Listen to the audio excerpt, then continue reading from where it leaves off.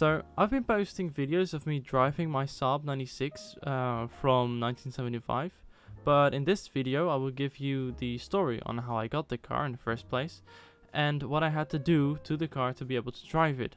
Also posting this video now because I have owned the car for 1 year. Ever since I was small, I liked old cars, bikes, planes as well.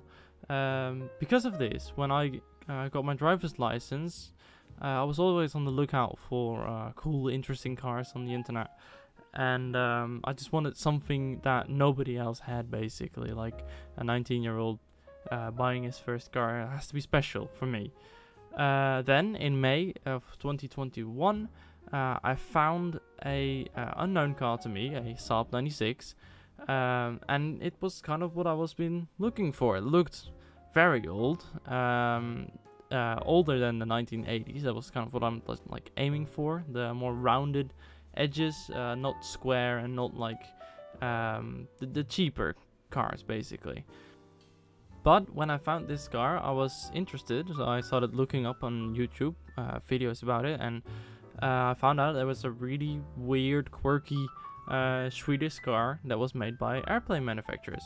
So then, when I found the car on the website, I ran down from excitement downstairs to tell my dad. And my dad gave his same old reaction as he did years before with every car I showed up. And you know, he looked at it and he said, "Well, it said barnfind on the front page," and I was stoked about it. I was like, "This is gonna be it." And he was not so sure. But he basically said to me, like, if you really want this car, you're gonna have to call him up. And I had never done that before. I'd never called someone with the intention of buying something from them, especially not a car. So I was, you know, a little scared, but I was like, you know what? I do want this. So I did it anyway. So I grabbed my phone, I called him up, and was a very nice guy. An older chap, and he was, you know, super kind, and he said, well, you can come by. So I did. I drove by with my girlfriend, and we just went to look at the car.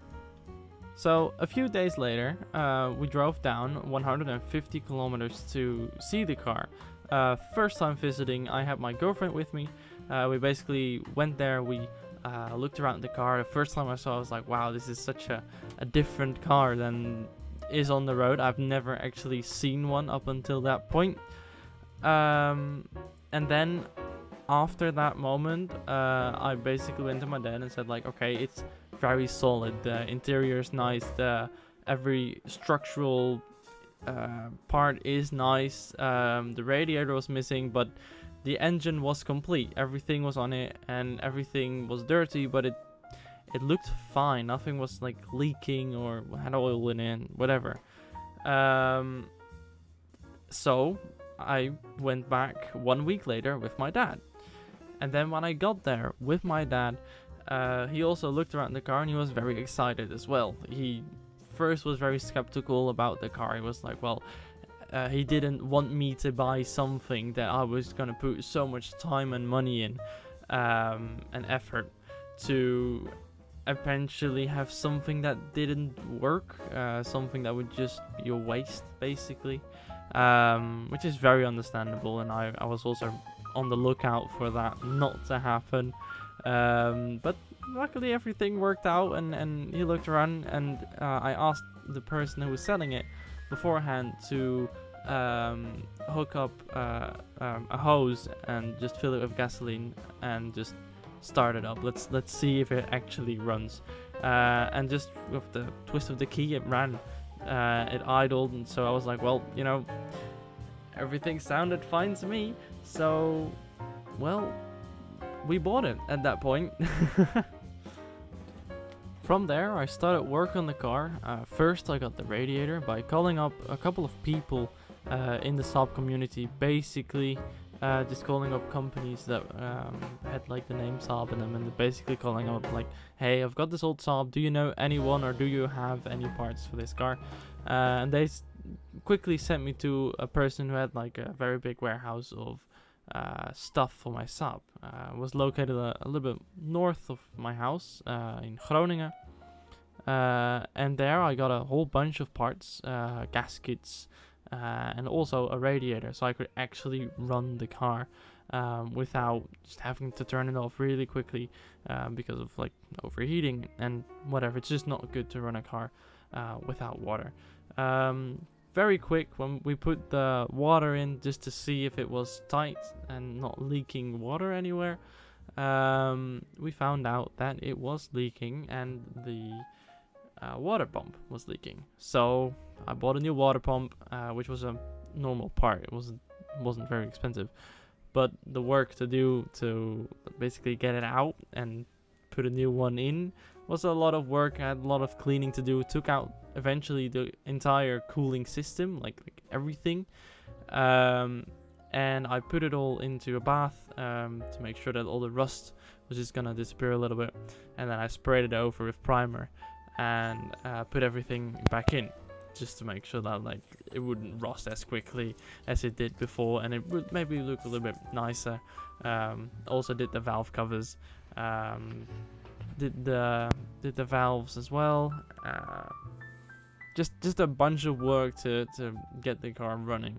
Of course, carburetor as well. I did the whole carburetor kit.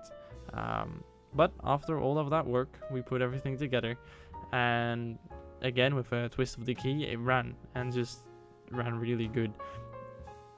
But I also managed to do the clutch slave cylinder and the hose to it, filled it with oil, and the clutch was just free on its own. We didn't have to break it loose or anything. It wasn't sticking. So that was also a really good thing.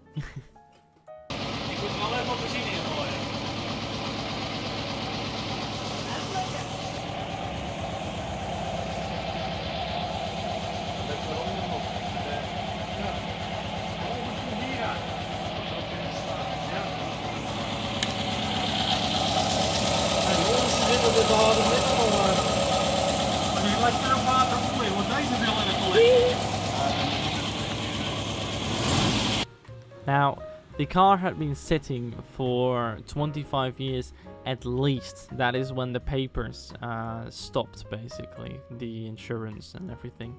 But according to a forum online, it is actually 35 years that the car had stood still since 1986, which could very well be, but I don't know. It's not sure, and we will never know for sure.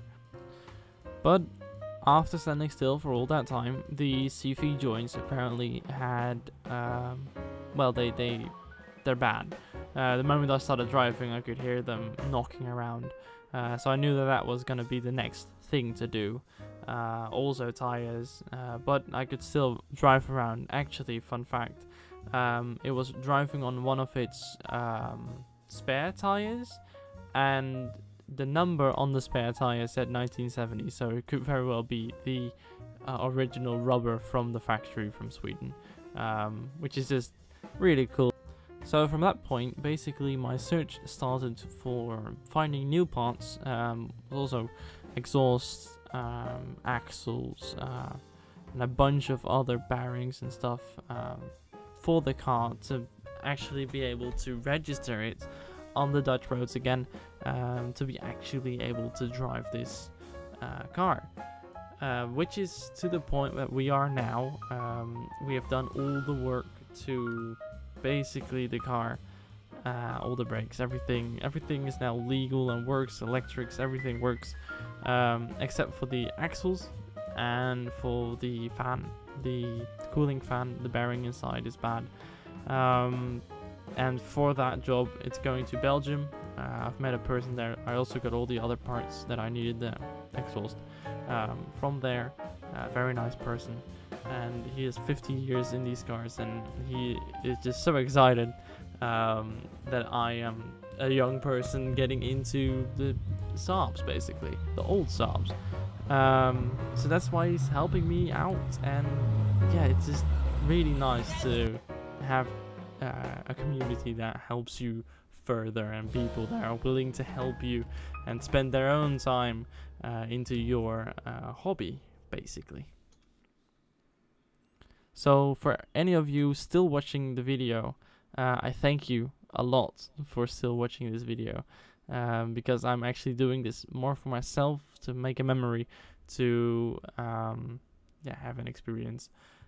So for you to be interested into what I'm doing is really cool. The comments as well, I really like to read the comments. Sometimes I don't expect anyone to react, but then I see like a couple, like 3 or 4, and I'm like, well, it's really cool, you know. It's to have people recognize that I'm doing something with Saabs, and the Saab is a very nice community.